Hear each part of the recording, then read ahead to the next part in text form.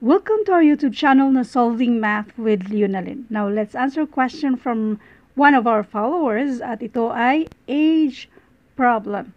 Basahin muna natin. Ilsa is as old as Meghan will be in 5 years. The difference between Ed's age and Meghan's age is twice the difference between Ilsa's age and Meghan's age. Ed is 29. How old is Ilsa? Tatlong mga tao ito. Nandyan si Ilsa, Ed, at saka si Meghan.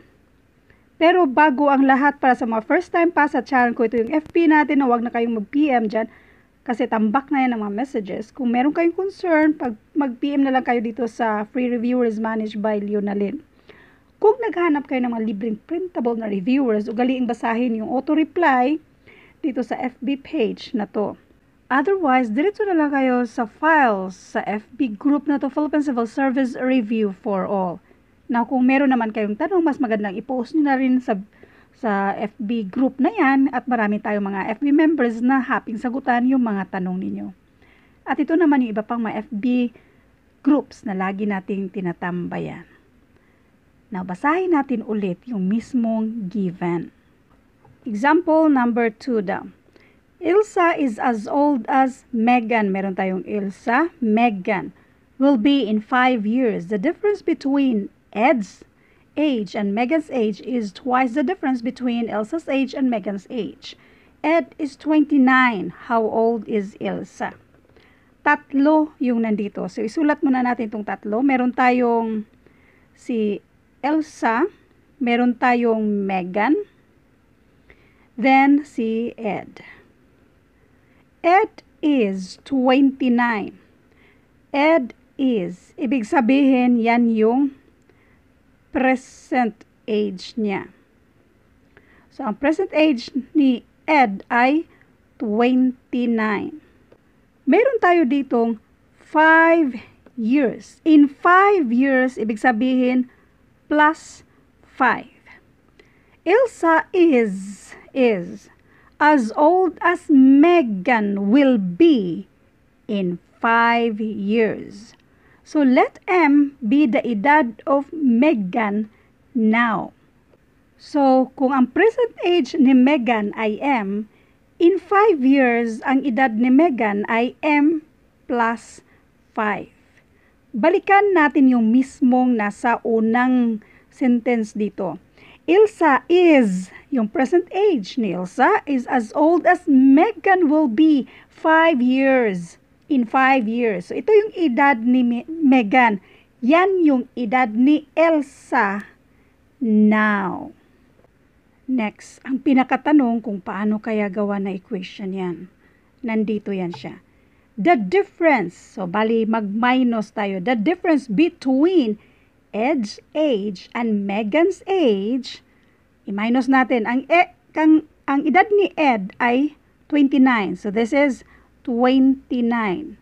Difference. So, i-minus natin yan sa edad ni Meghan. M. So, minus M. Is equal yan siya. Twice the difference. So, bali, mag-multiply tayo dun sa difference. So, lagay natin sa loob ng parenthesis. Kasi the difference between Ilsa's age. Nasaan ang Ilsa's age? Nandito, M plus 5. Yan yung Ilsa's age. Minus Meghan's age. M.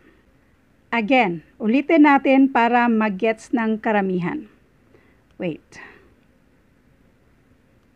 The difference between Ed's age and Meghan's age. Ibig sabihin, i-minus natin si 29 minus M. Yan kasi yung edad ni Meghan, edad ni Ed. Ang is dito, equal yan siya. So, next, doon tayo sa twice. Ang twice dito, ibig sabihin, mag-multiply tayo twice the difference. Bali, the difference between, ito yung the difference, i-minus natin, kunin natin yung difference kay Ilsa's age, ito yung Ilsa's age, M plus 5, and Meghan's age, itong M na yan. So therefore, ito na yung equation sa problem na ito na kailangan nating isolve ang mismong value ni M. Ito munang nasa loob ng parenthesis ang i-minus natin. So, kopyahin muna natin si 29 minus M. Yung pang-multiply natin ng 2. Mga like terms, M minus M, so wala yan siya. Ang matitira na lang ay 5. So, again, kopyahin natin si 29 minus M. 2 times 5, and that is M. Ngayon, itong 29, kasi kailangan natin ipagsama yung mga like terms, since positive number yan siya, kapag matransfer, pang minus na siya dito sa 10. So, ang matitira na lang ay negative M. Now, negative M equals 10 minus 29, and that is negative 19. Parihong negative yan siya, so therefore, cancel mo yung negative na yan, ang M equals 19. So, ito yung edad ni Meghan. Edad ni Meghan ay 19. Ang tanong lang naman ay how old is Ilsa? Si Ilsa ay M plus 5, so 19 plus 5 equals 24. Now, let's double check kung tama bang 24 yung sagot natin or kung tama ba na ang edad ni Ilsa ay 24. I-double check muna natin. The difference between Ed's age, ang edad ni Ed ay 29. Minusan natin sa edad ni Meghan, which is 19. Is twice the difference, so i-multiply natin the difference between Elsa's age, 24 ang edad ni Ilsa, and Meghan's age na 19. 29 minus 19, this is 10. Kopyahin muna natin si 2, yung nasa loob ng parenthesis muna. 24 minus 19, and that is exactly equal to 5. 2 times 5, that is 10, which is also equal to 10. Therefore, ang sagot nating 24, si Ilsa, ay tama. Thank you for watching and all. I hope mayroon kayong naintindihan sa videong ito. For more examples about age problem, pwede niyong i-search age problem, dugtungan lang ng Leonalyn para mas madaling ma-sort out yung dati na nating na-upload regarding sa age problem. As in, marami na tayong mga nagawa ng tutorial video kung paano sagutan itong mga age problem na ito.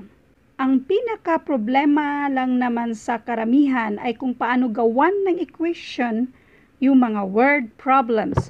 So, pwede niyong i-search din yung word problem to equation.